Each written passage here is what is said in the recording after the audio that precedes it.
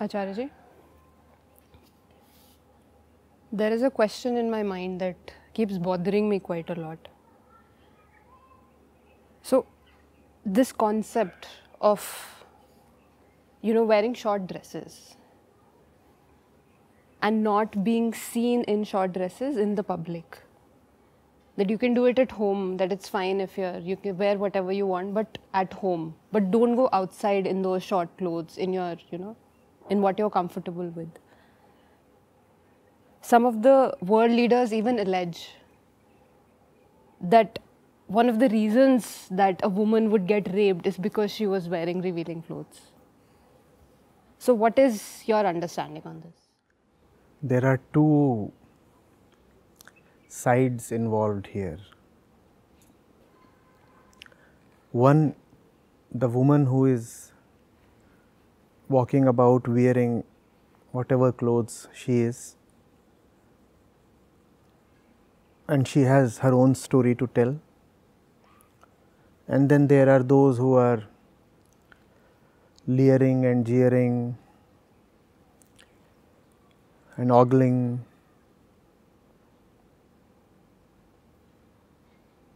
mocking,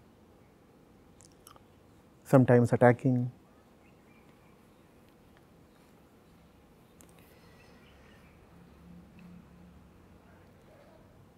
I would want to have a sincere discussion with both of them. Firstly, with the side that is so articulate in saying that women should mind their clothes, their dressing. I want to ask them, what kind of person are you, man or a woman? If anything is able to disturb or provoke you so easily,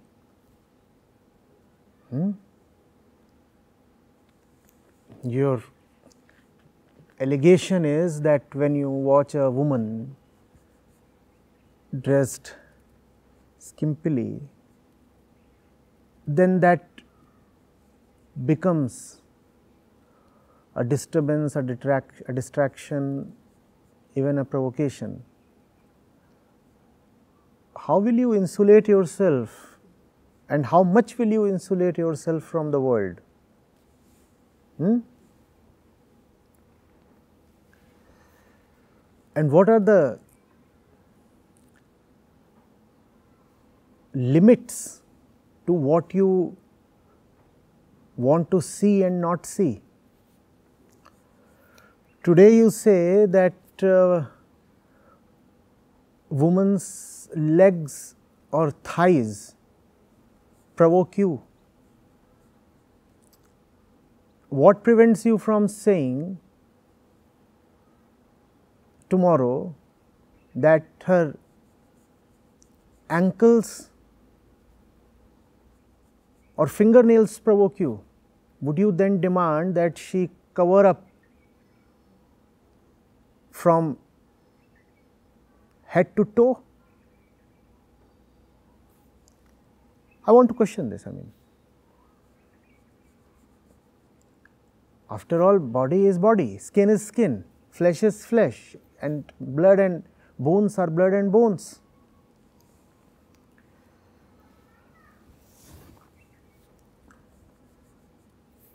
What prevents somebody from coming up tomorrow and saying that the sight of a naked nose is a great sexual invitation to me? You see, nose, I find nose quite erotic. And was it not so that in Victorian England, even the legs of tables and chairs were covered because legs are not supposed to be displayed? I mean, it's a matter of conditioning. You can condition yourself to think that legs are highly sensual, even erotic. Even on tables. Even on tables, even on furniture. So, this whole thing will not rest even if you totally drape the woman in all kinds of protective clothing. Then they will say that the very sight of the feminine figure, even if totally covered, provokes us. So, women should not be allowed to even walk in public. And the matter might not end even at this point. They might say the very thought of woman provokes us. So, women should not probably allowed to exist, because if they exist and if we know that they exist, they become a disturbance to us. We are being disturbed, our mental peace is being lost, and women are the culprit. Why do they exist at all? Go ahead and attack them. So, I want to ask this to them. Is it really so that you cannot stand the sight of a bare arm or thigh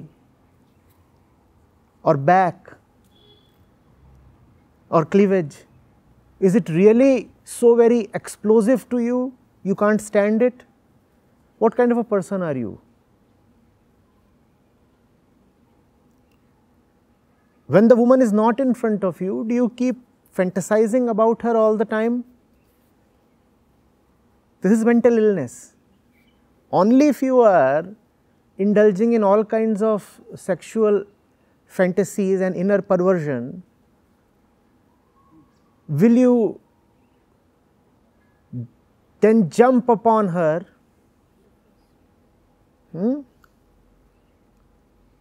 at the first sight. Right? Otherwise, there is hardly anything so very alluring in the bare body of a human being, a person, a female. Had you had any kind of little spiritual education, you would have known the fact of the body. Had you paid even a few visits to a crematorium, you would have known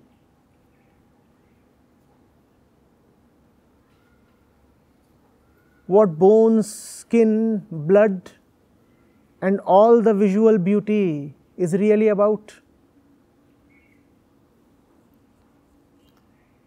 You just need to see the intestines popping out of the stomach of a burning body, and you would lose all fascination for bellies and belly buttons.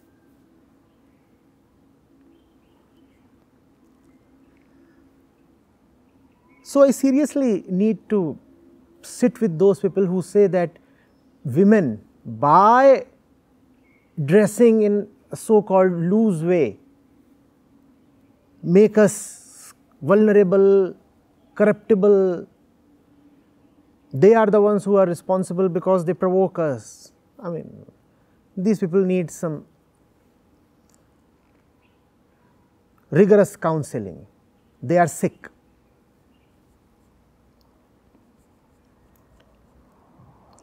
Then there are the women who say that it is a mark of our freedom that we wear whatever we like to wear. I understand. Freedom must be respected. Freedom must be respected, but for freedom to be respected, freedom must be freedom, not conditioning. Freedom deserves all respect, not conditioning. When you say that you want to come out in public wearing this and that, would you please sit down for a moment and ask yourself, why exactly do I want to wear what I am wearing? Obviously, if you are on the shore, if you are at a beach, or if you are in a swimming pool, then you have to wear the swimming costume. It could be a two-piece bikini. Then it is obvious why you need to wear only that much. You are not going to swim in a sari.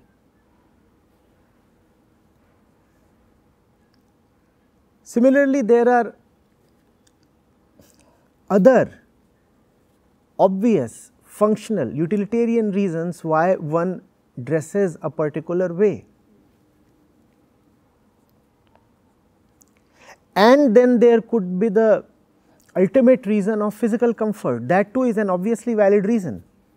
One feels physically comfortable wearing something. And the moment you say that you feel very comfortable, physically comfortable wearing hot pants or micro minis or whatever, nobody holds any right to object, because it is your body, and if your body feels better wearing a particular kind of stuff, who is anybody else to object? But then you sincerely need to ask yourself, and only you can ask this to yourself, is it only for reasons of functional utility or physical comfort that I am wearing what I am? If you are wearing what you are wearing because it is functionally needed, let us say you are an athlete, you will have to dress up in a particular way. Or if you say that you are very comfortable wearing this or that because it is hot and you can't stand to wear something that is heavier or more oppressive in that kind of weather, fine. But I have seen women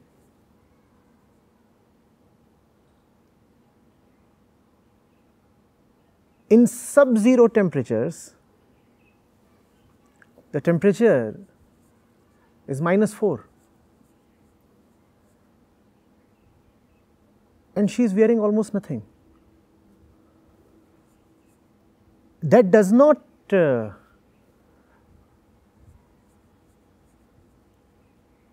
provoke a reaction from me, but basic, simple curiosity. Are you cold proof?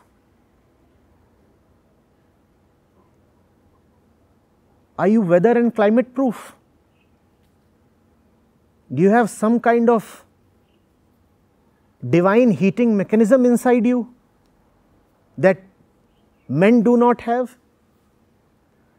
How is it so that you choose to reveal the body even in sub-zero temperatures, and all the men are walking around in heavy woolens?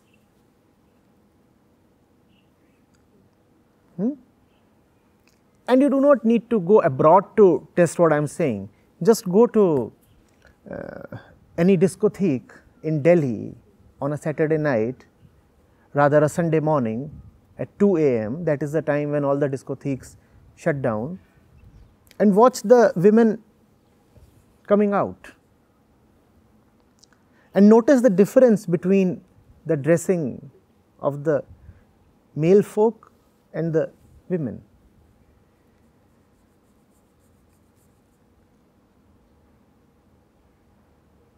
If you are using your body to gather attention,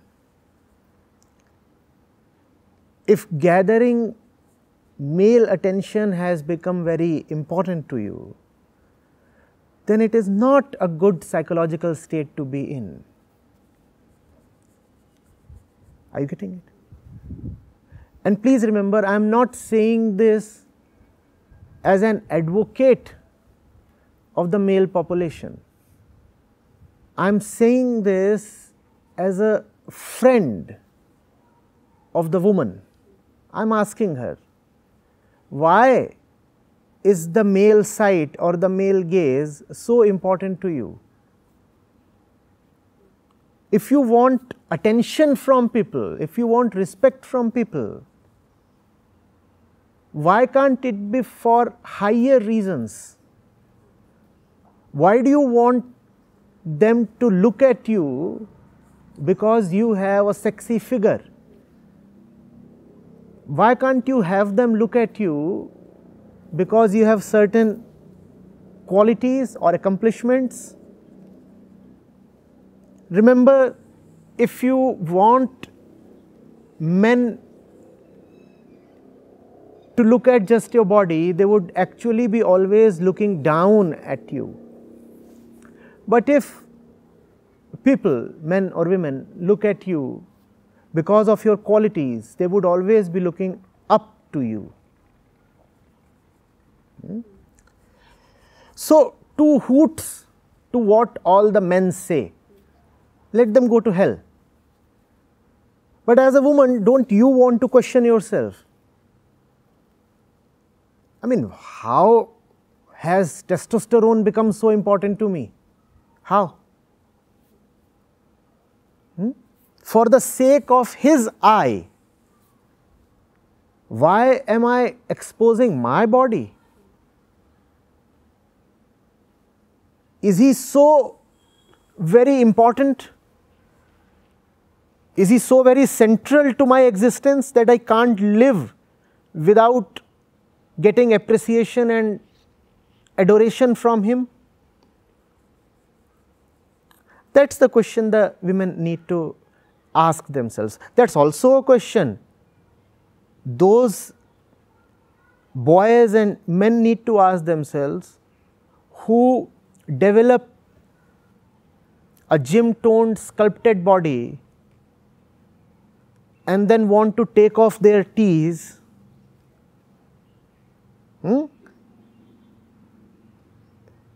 In all kinds of pretexts. And that's obviously to get the attention of the other. I understand, we live in a society, we are related to each other. We will have something to do with the other. You will always have some relationship with the other, but why can't that relationship be on healthier grounds? Why must the two be related because they appreciate each other's body? And when I say that, I do not mean that sculpted bodies are not advisable. Obviously, both men and women should have perfectly fit bodies, right? But then relating to the other merely by advertising your body is no good, no good.